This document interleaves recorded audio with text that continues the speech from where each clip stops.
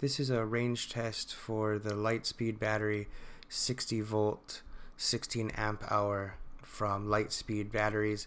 I have it running in parallel with my stock 60 volt 32 amp battery. I'm running a stock controller. I have the battery strapped down to my stunt cage bar, held down by zip ties and Velcro.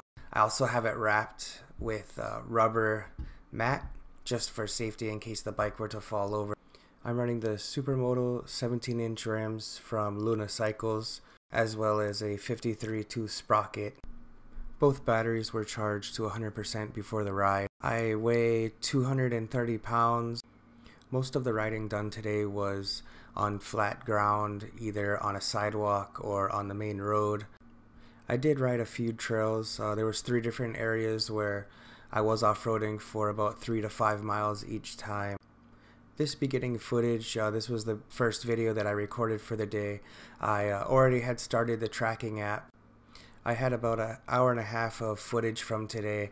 Unfortunately, the files were corrupted and it just wasn't able to transfer. I tried to transfer it through my phone and it was corrupted, so this was actually the only video I got for the day. I did, however, screenshot the app that I was using as well as take photos from my phone throughout the day, so I'll be including those here at the end as well.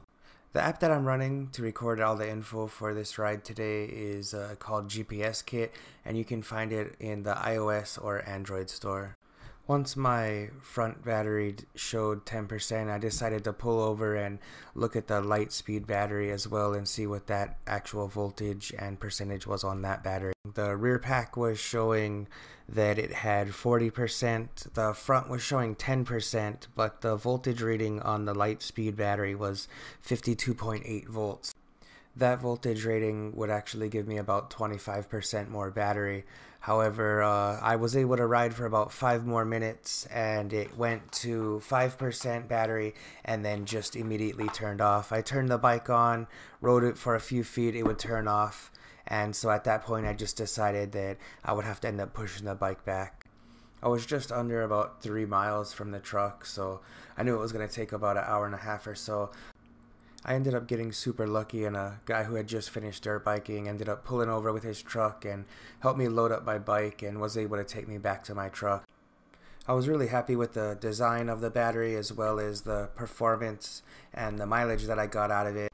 I usually average about 30 miles every ride, but today, adding the Lightspeed Battery 16 amp hour battery pack in parallel, I was actually able to get 43 miles, so 13-mile increase over my typical ride is just about half, which is what the amperage rating is. The stock battery is 32 amp hours and the Lightspeed battery is 16 amp hours. So if I were to recommend this battery, it would be yes and no.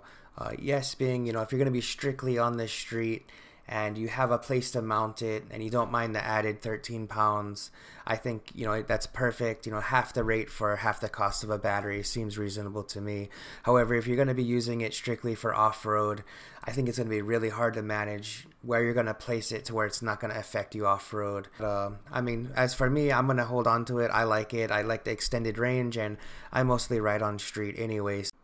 I do think it's a cool product, and I'm happy I was able to test it out and get actual mileage. However, your mileage is definitely going to vary dependent on your sprocket size, rim size, tire size, and also the weight, your weight as well as what you carry with you. So everyone's going to be a little bit different as far as mileage, but for myself, I got 13 added miles. I'm going to be doing some more tests with it as well, strictly off-road, and then I'm going to try to do a slow 20 miles an hour the whole way, and with the 20 mile an hour I think I can really get up to the 50 miles range, so I'll be posting that here in a few weeks or so.